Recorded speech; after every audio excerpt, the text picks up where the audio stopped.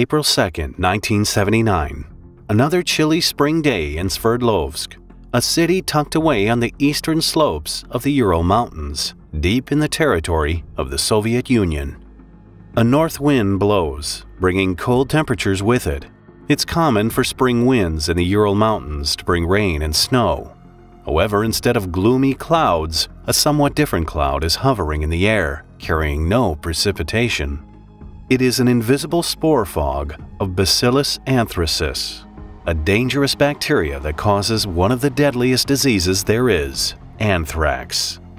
Anthrax spores usually don't hover around the streets, naturally occurring in soil. They could be found in agricultural regions, but hardly in urban areas.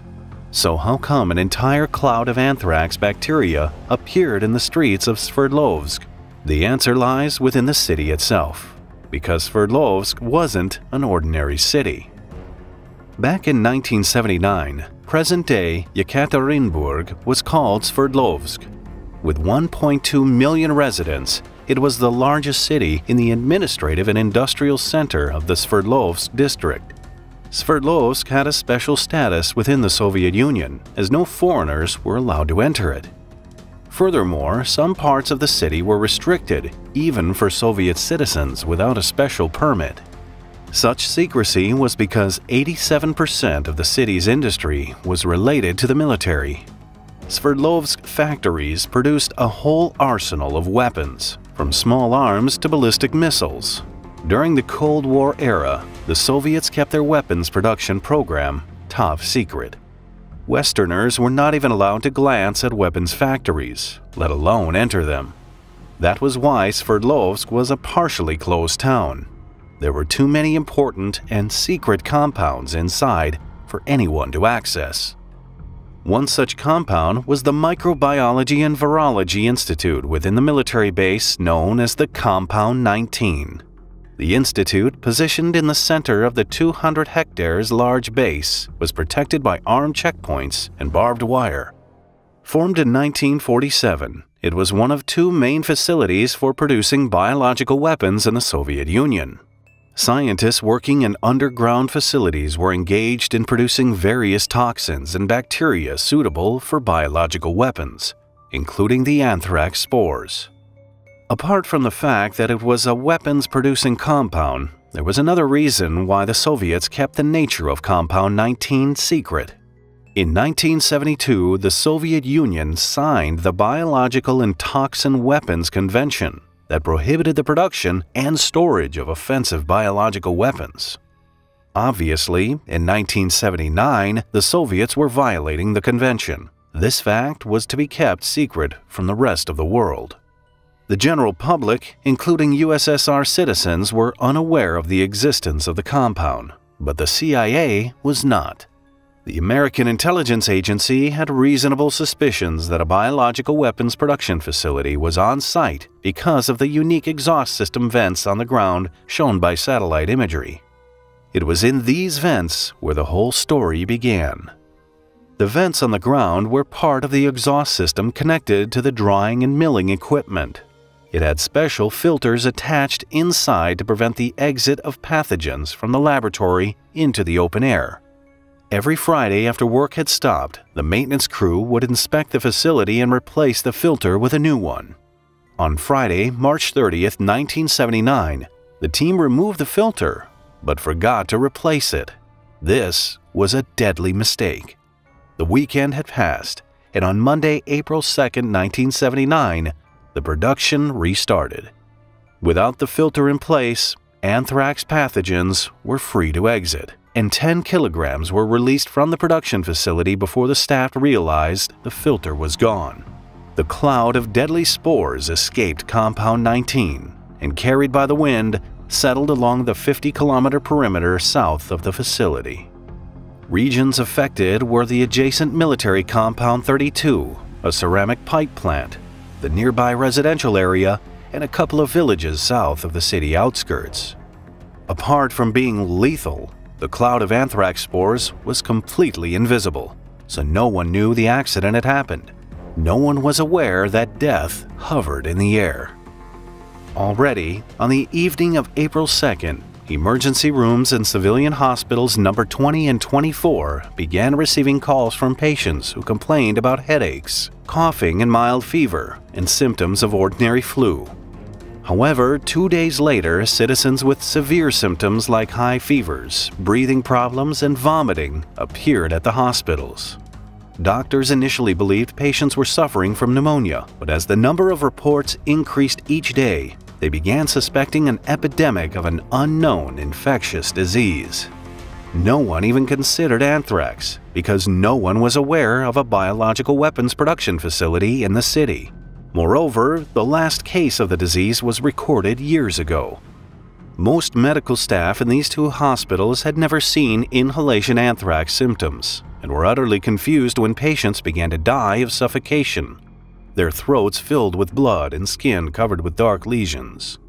They treated patients the only way they knew to, with antibiotics and steroids, but with no results. The number of fatalities was increasing with each day. Finally, after a couple of days, while examining the body of a dead patient, a female pathologist noticed the hemorrhaging in small vessels within the brain membrane that led her to believe patients were infected with anthrax. Now, the question of where anthrax came from came up. The medical authorities quickly reacted after the official bacteriological confirmation of anthrax was issued on April 11th. The following day, all patients with severe symptoms were transferred to the infectious disease department at hospital number 40. In addition, the Sverdlovsk district of the city, where almost all patients either lived or worked, was put into quarantine, with tens of thousands of district residents aged 18 to 55 years old vaccinated. Government authorities also reacted swiftly. Their goal was to cover up the source of the disease. There was no way to hide that the anthrax epidemic was ongoing, but they could cover up its tracks. First, a local newspaper issued a warning about a Siberian ulcer, a Russian term for anthrax, a disease caused by the consumption of infected meat. Next, leaflets were distributed to warn residents not to eat contaminated meat or come into contact with stray animals, which were hunted down and eliminated. Citizens had to be convinced the outbreak of anthrax had natural causes. The entire disputed district was subjected to thorough decontamination. Soldiers wearing protective suits sprayed and scrubbed the streets, as well as the buildings, walls, and roofs. Bulldozers were stripping layers of contaminated soil, while dirt roads were paved with asphalt. It took several months for the entire decontamination process to be finished. In the meantime, a local KGB chief officer conducted an inquiry of his own. Surprisingly, he was unaware of the secret facility within Compound 19. Since he suspected something wicked was going on there, he tapped the phone lines.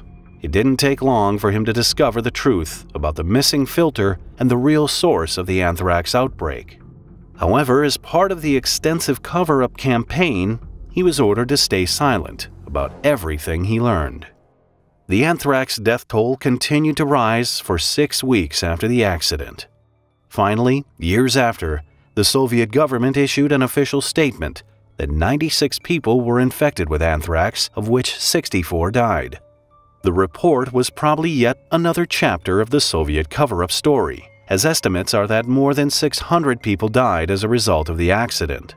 It is believed that around half of these were military reservists who attended training at the nearby military base, Compound 32. These men were never subjected to treatment or autopsies by civilian doctors. The rest of the victims were residents of the Sverdlovsk district and workers in local factories, especially the ceramic pipe plant, which suffered direct exposure. In reality, the large casualty rate resulted from a massive amount of deadly spores released, approximately 10 kilograms, and the fact that no one was aware of the source of the infection. A somewhat lucky circumstance was that human anthrax is not considered contagious and cannot be transmitted person to person. Otherwise, the number of infected and deceased in given conditions would be much higher. The Soviet government had all the prerequisites to cover up the accident and all the causes that led to it. The Soviet Union was a totalitarian country where the entire society was kept under firm government control. The authorities had all the levers in their hands, including the media, so providing a false image of reality was not a big problem. Citizens of Sverdlovsk might have suspected different origins of infection, but no one spoke about it openly. Doctors were pledged to secrecy, and all their medical documentation showing proof of inhalatory anthrax was confiscated. The rest of the world knew absolutely nothing about the accident. The Western countries already knew little about what was going on in the Soviet Union, let alone the things the government tried to keep secret. However, 6 months later, in October 1979, an article appeared in a Russian-language paper issued in Frankfurt, West Germany, about the bacteriological accident in the Soviet Union. The article was filled with inaccurate data and exaggerated numbers, but still raised suspicion about the event. Other British and German papers then ran the story. The British intelligence agency MI6 got somewhat more precise information. The British agents in East Germany received information from Germans traveling from Sverdlovsk about the accident in a biological weapon production facility that caused death among the local population. Ultimately, thanks to the CIA's efforts, the Western powers gained more thorough insight into the Sverdlovsk accident. At the CIA headquarters in Langley, Virginia, they compared satellite images of Compound 19 and the surrounding area before, during, and after the days when they believed the accident took place. Images showed checkpoints indicating quarantine and decontamination vehicles around the district, especially around Compound 19 they suspected was hiding a biological weapons production facility. Soon, the information from credible sources within the Soviet Union confirmed their suspicions. On March 17, 1980, the U.S. government presented a secret démarche to the Soviet Union expressing concern regarding the possible accident in Sverdlovsk. If it took place, the Soviets were violating the Biological and Toxin Weapons Convention. However, the Soviets responded to the American accusation by claiming that the victims were infected with a gastrointestinal type of anthrax through contaminated meat. Several days after, they informed the public worldwide of the anthrax outbreak, sticking to their story of the natural causes of the infection. Some leading Soviet physicians even published an article in the prestigious Moscow Medical Journal claiming they traced the source of anthrax to two families who were infected by the meat they bought at the makeshift market. The U.S. government denied all Soviet claims as implausible. However, under the pressure of other, more important international issues, this simply fell off the agenda. In 1988, the Soviet cover-up story resurfaced when two Soviet physicians who dealt with the anthrax outbreak were called to the United States to present their case. In a series of lectures, they presented the anthrax case caused by consuming meat from contaminated animals. Their American hosts, led by Harvard professor and arms control activist Matthew Meselson, approved the report as plausible, thus putting an end to the discussion about the origins of the anthrax epidemic in Sverdlovsk. The story seemed to have passed, but only until the fall of the Soviet Union in 1991. The following year, the president of the Russian Federation, Boris Yeltsin, who was also the head of the Communist Party in Sverdlovsk in the late 1970s, made a statement about the accident in the Komsomolskaya Pravda newspaper. He acknowledged what everyone suspected for years, that an anthrax epidemic was accidentally caused by military researchers, not by natural causes.